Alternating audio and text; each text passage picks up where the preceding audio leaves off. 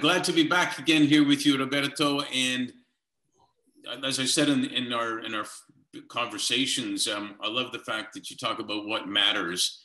And I've seen throughout my life, my career, that people who care matter, which is why we trademarked the term leaders who care. And influencers come in all sorts of sizes and shapes, sometimes for a minute, sometimes for a lifetime. And they matter also to us. And in addition to that, it's something we have to remember, that we're always influencing people. And it's our choice. Is that going to be positive influence, or is it going to be negative influence that we put out there? So with all that said, as a preface, if you will, can you share with us your thoughts on influencers and any people or peoples or groups that have been influential in your life? Sure. I mean, there are two different types of influencers. There are the momentary influencers, and then there are the eternal ones. Right. So what I would like to kind of stick with are the people that have done the same thing for a very long time.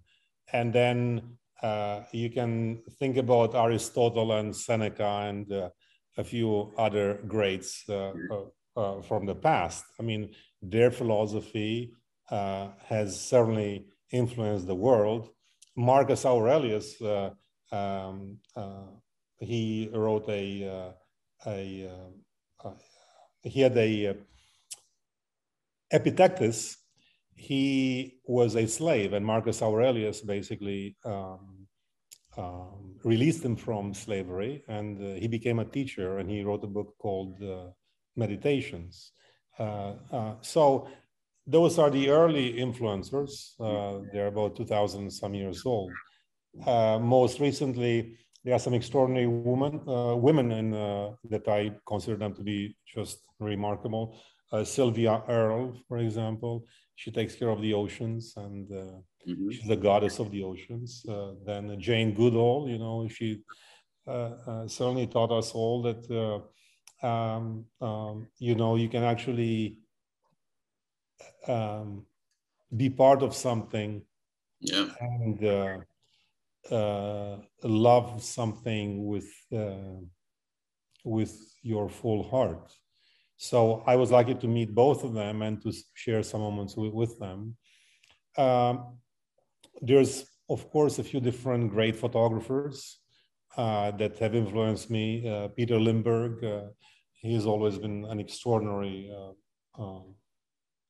individual whose black and white photography has always been remarkable. Helmut Newton, his sensual, sexual, awesome photography stirred up a lot of conversations.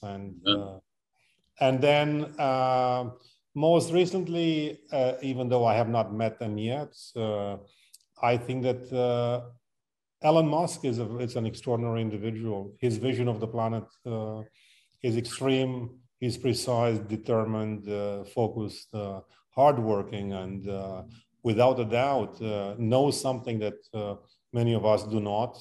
And not only that, but he's actually putting all his energy and his resources into it, into his belief system. And I mean, that's who I like to actually spend some time with and meet next. And that will be a single individual who's attempting to shift our course, and I go back to who we are as humans on this planet and maybe other planets. In the meantime, I go back to the same thing, that you have to kind of take care of the planet that you have, while keeping an eye on other planets that you might be on into the future. These are just a few people. And of course, you have the rest of the many who are just, they've been around for many years and will actually continue to be there. I personally think that philosophy and philosophers of the past and poets of the past and artists of the past are the ones that actually can show us how to look at things with different eyes. And those are my influencers that I look at, flip through, or read about. And those are the people that I kind of go by while I do what I do, and while looking forward to my next step, yeah. I think that's great. And do you feel with your work and your mindset and your purpose that you're an influencer as well?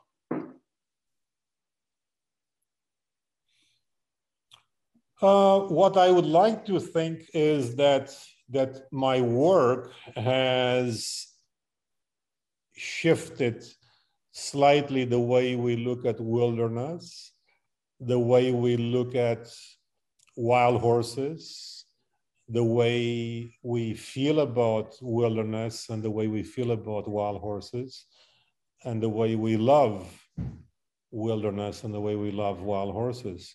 So I think that that's the reason of existence for artists. And I don't know if I'm an influencer or not. I've certainly seen enough people being, as I call it, moved, touched, and inspired by the images. I'm just a conduit in between these wild horses and those people that admire them. I mean, that's kind of what it is. So I would like to think that I'm a conduit more than an influencer.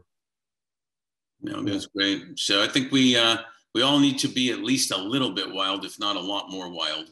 I hope so. Yeah. Thank you so much for sharing that. Yeah, of course, my pleasure.